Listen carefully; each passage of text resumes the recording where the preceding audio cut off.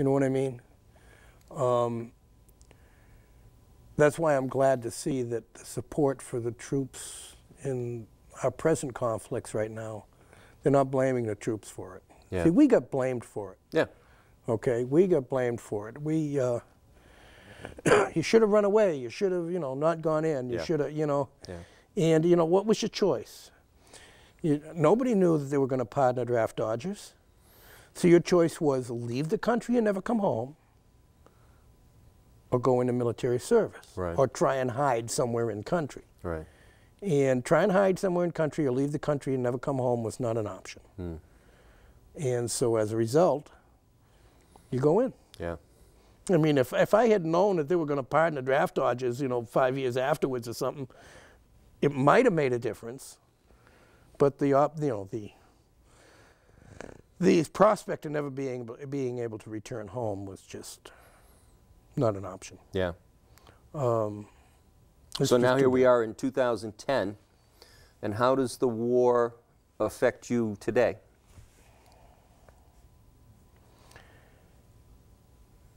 There's a camaraderie among Vietnam vets, mainly because of the way we were treated when we got home. And I find that present-day soldiers, present-day military, have the utmost respect for you, because all of them have heard what we went through. Yeah. The average person on the street now, even the baby boomers, give you the respect you deserve now. I remember, this was years later, this was into the 80s too. There were still those people out there that thought that all Vietnam vets were drug-crazed killers. Yeah. I remember I was running a store at a Natick Mall, and I remember having one particular older woman, hippie, maybe, I don't know, but she had made the comment, basically, the Vietnam veterans, without knowing that I was a Vietnam veteran, that they were all drug-crazed killers, and this and everything. And after she finished her rant, I said, "Oh, really?" She said, "Yeah." "You really think so?" "Yeah." I said, "I'm a Vietnam vet." She quit the next day. So I didn't have to figure out a way to get rid of her. She took care of it for you. She took care of it for her. But up until, really up until, I don't want to say 9/11, but up until the late 90s or so, there were still people out there that had that view that drugs. Yeah, there was drugs in Vietnam. There's no question about it. Sure. They sent the baby boomers, the hippie generation, into an area that was loaded with drugs. Yeah. All right. So they've already been smoking before they got in. Right. Right. Or they've been doing drugs before they got in. Now let's go take them to the land of marijuana and heroin. All right, where you can buy a pound of marijuana for $15, and you can buy $100 worth of heroin for $10. What happens? People go wild. People go wild. And but because of it, because of what Hollywood portrayed, the drug craze, that's what everybody thought.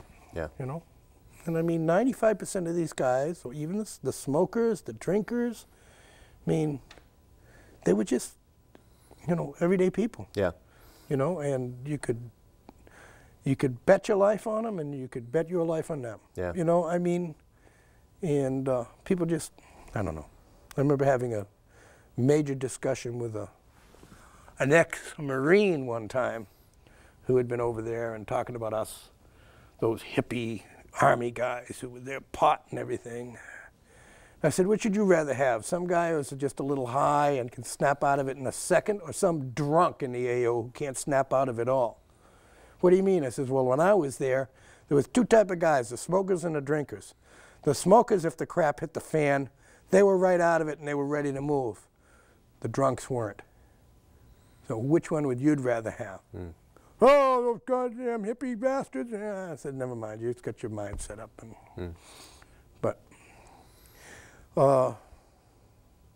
Went to Bangkok for an R&R. One night in Bangkok? Makes a hard man humble. Amazing town. I guess it's not what it was when I was there now, but if you wanted it, and I mean if you wanted it, it was there.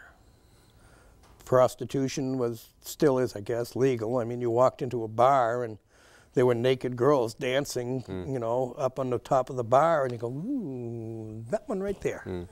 You know, and you could rent her by the hour or by the week. Yeah. Drugs, liquor.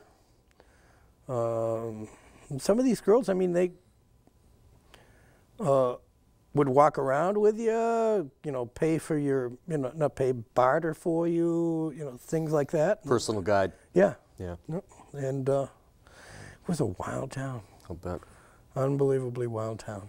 Well, we've used up pretty close to 2 hours of conversation.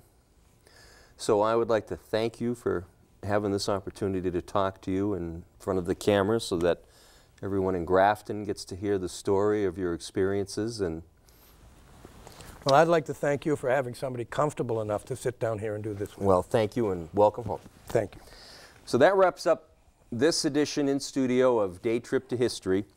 If you know a combat veteran or are one yourself and would like to participate in this type of casual conversation, please contact me at spooky4747@yahoo.com, and that'll appear on screen, or give us a call here at the studio and leave your information with whoever answers the phone, and we look forward to having the opportunity to talk to you on camera.